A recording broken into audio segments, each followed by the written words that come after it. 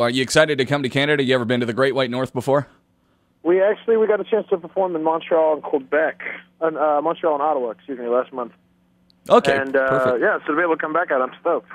So the tour is kind of winding down slowly but surely. I think it's New Year's Eve in Temecula, California. There is that the last date of the tour? Well, the tour actually ends December 2nd is our last show, and then we're doing New Year's shows as kind of a one-off. But yeah, so on a technicality, yeah, we are ending at the end of the year. Okay, so yeah, I got it. Yeah, you got to admit, you're probably exhausted by now. So are you looking forward to doing some R&R, or are you going to maybe keep writing, or are you going to do some one-off shows as it goes along? I want to get started on the next record. I'm tired, but, you know, I figure no rest for the wicked, so I'm just going to keep working. So are you writing while you're on the road right now, or are you just going to wait until the tour is over and out before you sit down and start penning things? We're trying to write a little bit. It's hard for me to be analytical and be observant of kind of the things that I would want to write about while it's happening. So I imagine once we get off the road, you know, I'll be able to look a little more objectively at everything and hopefully find a lot of stuff to write about. Sure. So David Cook, the album, which I know back in February went platinum, so I know kind of a belated congratulations on that. Are you happy with the way everything turned out with it, or do you still kind of look back and go, we should have added this, we should have added that, maybe I don't like that? Oh, man, well, a little bit of both. I think, you know, obviously I'm happy with the way the record's been received and all of that, and I do feel like it's a record I would have made with or without, you know, Idol. But I do that with every record where, you know, months down the line, you're like, oh, man, this would have sounded way cooler and da-da-da. Yeah, I don't know. I'm kind of my own worst critic that way. I imagine if I made a record where a year later I was completely 100% content with it, then I'm probably getting a little stagnant. Sure.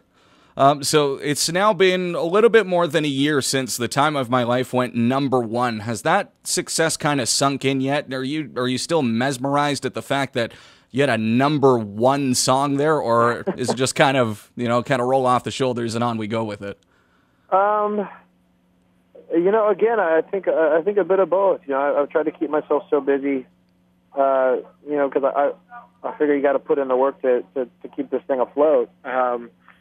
I haven't had a chance to really stop long enough to really analyze that kind of stuff. It's great. I mean, obviously a huge honor, and I imagine, you know, when things kind of settle down for a minute, that I'll probably look back and be like, what was that? You know, but yeah, I don't know. I think as of right now, it's just something I'm really looking forward to trying to build off of. So, what do you think that you're building towards? I mean, you've had the #1 single. You've obviously, destroyed the Billboard charts there. David Cook, the album, has been up there for the longest time and is still floating around there. So, what are you kind of working towards? What do you think is your ultimate goal in the music industry? When are you going to be completely satisfied? I don't know that I ever will be. You know, for me, I just want to put out good records and play good shows, and those are things that there's never a ceiling on. And if those two things, you know, if those two objectives get met regularly, then everything else will kind of fall wherever it's supposed to fall. You know, whether it be, I don't know. I mean, if this is as big as I get, then I'm okay. If we become the biggest band on the planet, awesome. If it all ends tomorrow, I mean, it's been a hell of a ride. I kind of look at it that way. So you're one of the biggest things that has ever come out of American Idol. I mean, a lot of people look at it as yourself and Kelly and Carrie and Daughtry, and then it's pretty much everyone else. So do you kind of keep in touch with anyone else from the show, or? Yeah, I mean, I talked to a lot of people actually for my season as much as I can. I talked to Archie not long ago. I talked to Michael Johns. Talked to Carly. Talked to Brooke. And then actually I've become really good friends with Carrie. She's been, you know, in the beginning she made herself available to kind of help me out because I think she, you know, realizes it's a lot to take on all at once. And as such, you know, we've become really good friends. And I was lucky enough to get a thank you on her new record, which was pretty cool. Nice. So there was that camaraderie there on the show. It wasn't, you guys weren't just kind of bunkered in your own hotel rooms and then never talked to anyone. There was, you know, you actually developed some lasting relationships out of that. Absolutely, yeah. I mean, I love the people that I was on the show with, and you know, a lot of people I got to meet along the way from other seasons were awesome. So it's Idol's very much kind of a family fraternity kind of vibe. I don't know. I mean, It's strange. I'll run into Ryan Seacrest or something. We're in LA, and it's just you catch up like your friends that haven't seen each other in a long time. Sure. It's a pretty cool little club to be a part of. And speaking of television, I don't know if this is public notice yet, but I know the rumors had kind of been addressed anyway in the media that you were making an appearance on Extreme Home Makeover Home Edition. Yes, I was. Yeah, it was. We took a 2-week break from shows actually at the end of October. It was supposed to be a quote unquote vacation, but yeah, I got the opportunity to head to Indiana and do something that did involve talking about myself, which is for better or for worse, it's kind of what I do with a lot of these interviews. So it was nice to just do something else. I felt like I don't know. It felt loftier than playing music, and Sure. To give a family in need something tangible was really cool. On the subject of television, you have a lot of artists who are kind of taking on acting roles. Ashley Simpson, I suppose, is a recent one, and historically you can go back and find musicians and artists who have made their way onto the small screen there. So have you ever considered or have been offered an acting job or anything like that yet? Has that come across you? I've really put it out there that it's something I would like to do. I'm definitely a musician first, and I highly doubt that will change. But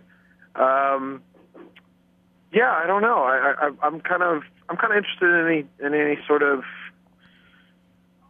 thing where I get to be creative and get to do something artsy, and so I welcome that kind of stuff. As far as any specific roles being offered yet, no, not really. I mean, I've done a couple of readings and stuff like that, but nothing's really stuck. So. Sure. I got a few questions here that some listeners had kind of emailed in, so if I could rattle those off to you. Sure. What's the craziest thing that a fan has done to you up to this point?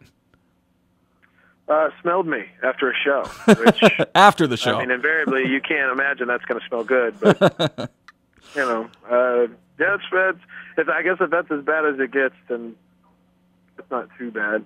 Little off, but not too bad. What's the strangest item or body part that you've ever autographed?